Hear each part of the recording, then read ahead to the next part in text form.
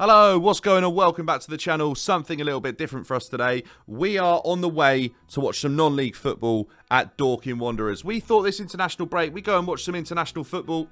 Sorry, change that. National League football. And we'd switch things up because we're fed up of international football. And we felt Dorking Wanderers is a team that has taken the non-league footballing world by absolute storm. So let's head over to Meadowbank and see what they've got in store for us. Mark White has managed to take his Dorking Wanderers side from all the way at the very bottom of the footballing pyramid to the National League. He's had 12 promotions in 23 seasons. They've only been going since 1999, so that makes them 25. They are a fantastically well-run club. He is the man that non-league football truly needs and deserves, and he has taken that footballing world by absolute storm. So we felt, let's head over to Meadowbank. They're playing top of the league Hemel Hempstead today.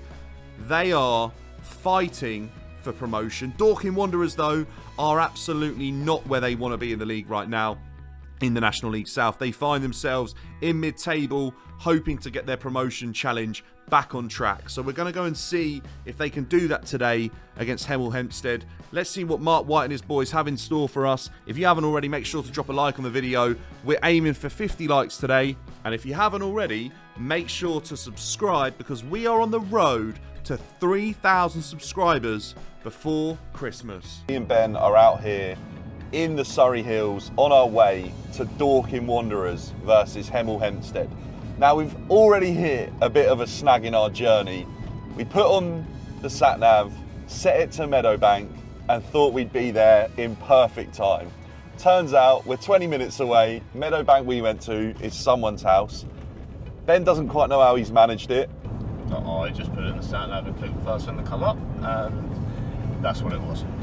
The people of Dorking decided to have a giant cock as their monument for the town. Look, it's not what you think, all right. I've done my research. Dorking's well known back in the day of the Roman Empire for producing high quality table poultry. We're on the hunt for parking. We're still well on time, to be fair. An hour till kick-off.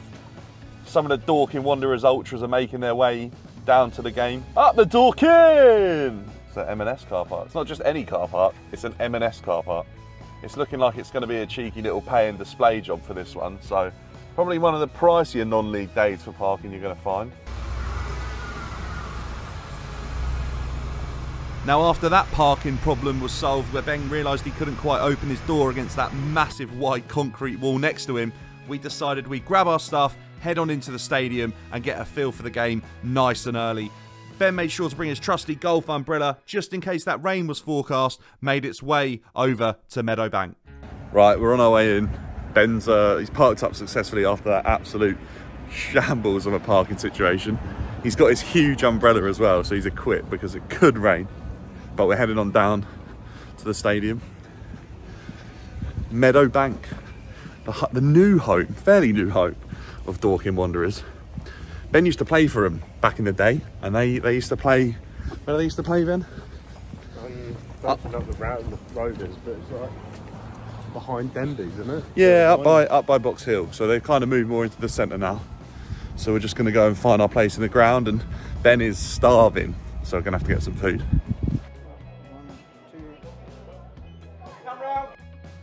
We are in. Welcome to Meadowbank. Ben cannot wait to get himself something out of the club shop. What are you going to get, Ben? I don't know. Home kit? I'm more about food than that, to be honest. Right, you want to do food first? Right, we're going to go hunt for food. We'll be back. Meadowbank's a decent little stadium, holds up to 3,500 of that is seated, and Ben's got a game for us. What is that? It's called Scott Black and White Representatives Club Hoodie. What, how many have you seen already? Already? I can tell you right now, when it comes to spotting represent hoodies, Ben won that one. That's my only spot straight in front of us. Time to look at the menu. What are you getting? Burger with some fries. The menu's actually quite good for a football ground. Yeah? No Bob Rob came out. The jumbo pounders, please, with fries. On one, please. On one, please. Anything else? Big thank you once you get to our back. Finally. Right, sauce time. At the home of the Wanderers. Whilst Ben drizzled his food in barbecue sauce, we went and found some seats to try it out. Right, food test time. Ben's finally got it. As you can see, very hungry. Here we go. Let's have a look at his food. A few bites there already, son. Come on. What else you got? What'd you give it? Not bad for non-league food. Brilliant. Really? Yeah. Price weren't too bad either. To be honest, it was like tenner each. It's pretty good.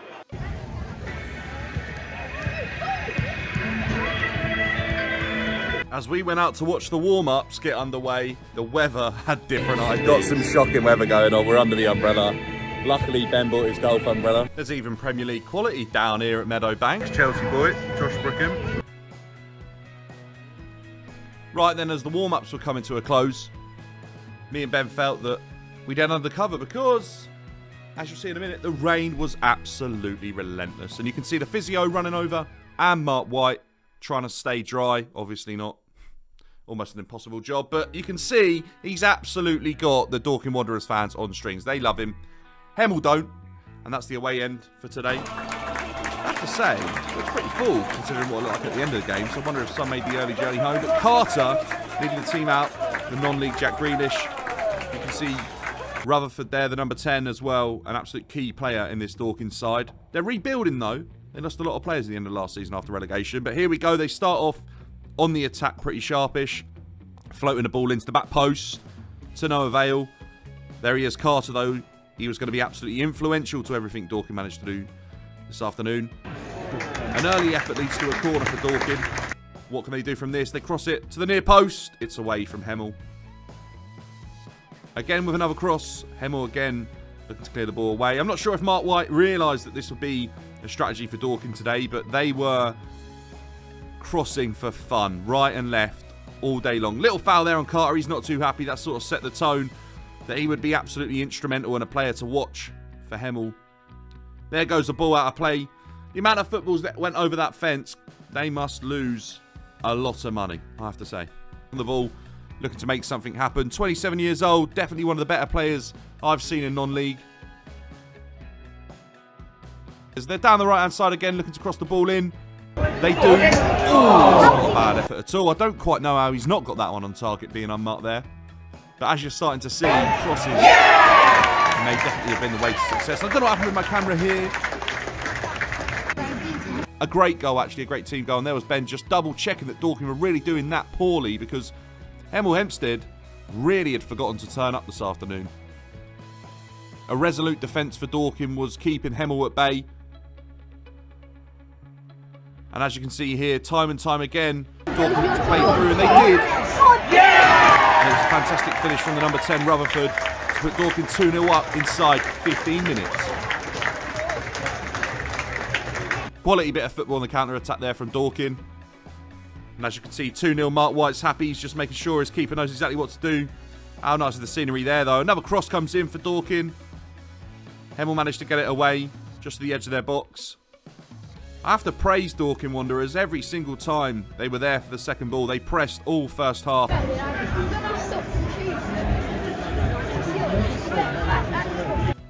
And you have to admire the football. It's all on the floor. Really, really nice football. Trying to build up. Here's Brooking, the ex-Chelsea lad, with a shot. Just off to the side of the goal. I'll tell you what, he's a kid that might be too good for this level. He was making appearances for Chelsea not too long ago. Here they go, they're giving the ball away, Hemel here. Free kick for Hemel. What can they do from this one? Long range. Smiles over. Goodness me, lucky not to lose another ball. The number 4 plays a fantastic ball out to the number 7. A lot of success for him down this right-hand side. Can he work another cross? He does. Go down to the byline. Delivers it back post. On the edge of our seats here, waiting for Dorking to shoot. They do. And again. Oh, off the post. Unbelievable. He moved the whole goal there. Can they work something here, Dorking? They can't. Hemel attack. Number 10 going to try and work a shot. He does. Oh, again over the bar. He hasn't got his shooting boots on today, has he? Right foot, left foot, though. Got to appreciate that at this level. Down the left-hand side again for Dorking. Can he work across? He does. Oh, I don't know how that one's not gone in. It's pretty much cleared off the line there from the number 3. And then we go half-time. Mark White wasn't happy, though, because a yellow card was dished out to a player for Dorking that he felt could potentially change the game. The referee admitted his mistake and said he would do better. 2-0 up, but not over the moon with that one. As me and Ben move round to admire the rest of the scenery, see what Dorking had to offer. Dorking fans were in full voice for the second half.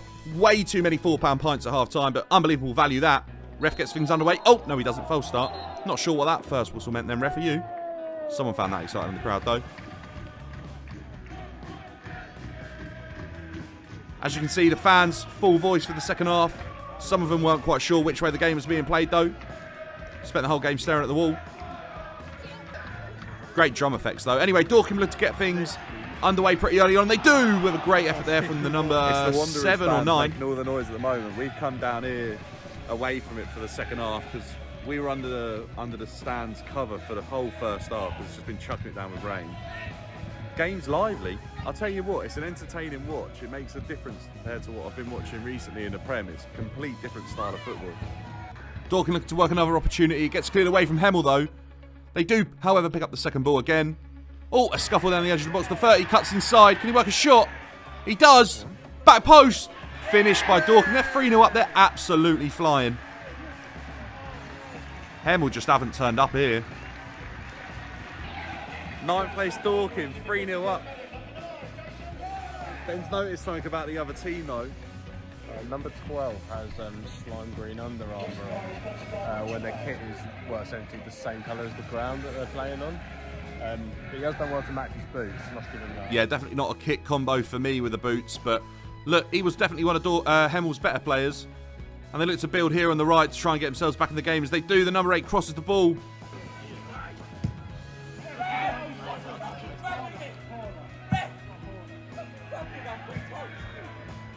Dorking's number 30 just making sure there the ref knew he was being grabbed on that occasion.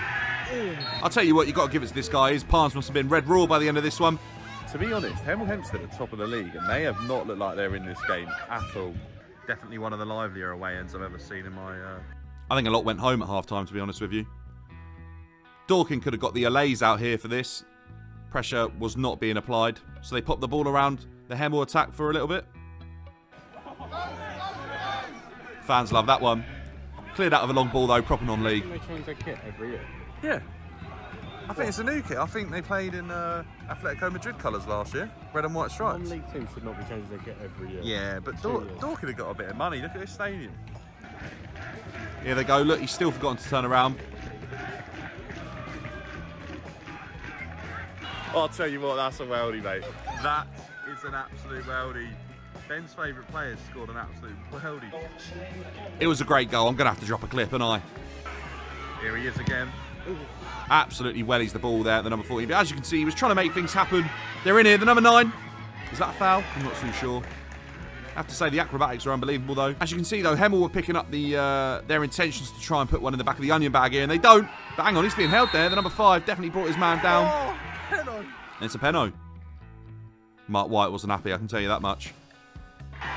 He's just been And there you go. The number 5, the man who picked up the booking a little bit earlier on. Mark White wasn't happy. He said, ref, you could change the game on that one. Ends up getting a second yellow, and off he goes here. He wasn't wrong, was he, Mark White? Ref made a mistake in the first half, and look what happened. Penalty and a red card. I don't know how long's left, but if this goes 3-2, it's going to be a dramatic ending to this game. Mark White's off of his seat. He's not happy. His captain's been sent off. Here we go, Penno. Ref's taking forever. Come on. Little Jorginho skip is 3-2. I'll tell you what, it's going to be an entertaining few minutes here towards the end of the game. Dorking Wanderers 3, Hemel Hempstead 2. Game on. Ben, what do you make of that? I mean, it was definitely a penalty. Defo pen. Red card? No. Red card? Is it red card for attitude? The second yellow. Ref said in one of his earlier ones, he said, oh, I've got to do better, mate. And then the next challenge he's had to make it up to the keeper is sent off his captain. About time we heard some Hemel Hempstead noise coming from that away end. Hemel Hempstead have come alive here, you know.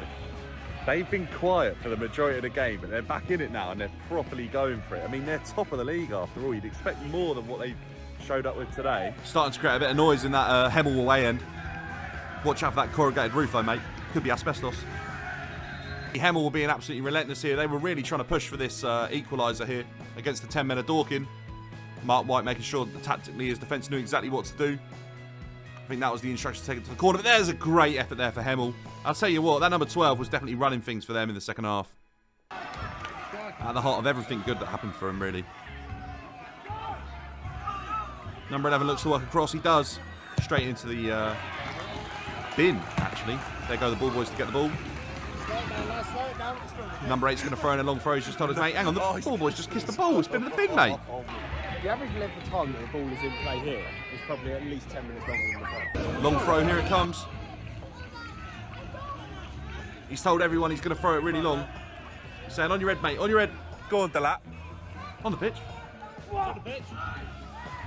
Yeah, a couple of attempts there. I'm pretty sure he realised his long throw wasn't actually that long. You know, Keys. Tackles are flying in all over the place here. Dorking trying to get another man sent off, but they don't. There we go. Keeper catches the ball. Down he goes. Another one flies in there, but look, they look to attack. The number 6, definitely not the quickest man on the pitch. Hemel completely caught up with him, but he's taking the ball to the corner flag. Dying minutes here. Can they hang on? I have to say, though, unbelievable. Oh, he's finally turned round. There you go. His work's done for the day. They've got a result. Dorking win that 3-2, even though they're down to 10 men. The fans absolutely erupt at the end of the game. They got to be happy with that performance. Mark White was over the moon to win that one, I'm sure, against the top of the league.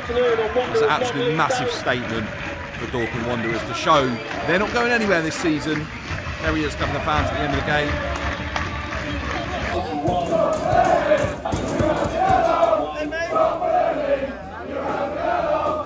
We're back in the car. We've had a great day out. Non-league day at Dorking Wanderers. Overall, I think it's a success. Yeah, I thoroughly enjoyed it. I must admit, I thought we were just going to go and see some normal Conference League football, like festival food, like poor quality and stuff like that. And I'm thoroughly surprised. And yeah, it's been a great day out. Yeah, I'd have to agree. Very, very impressed with everything there. Like facilities, it's super clean.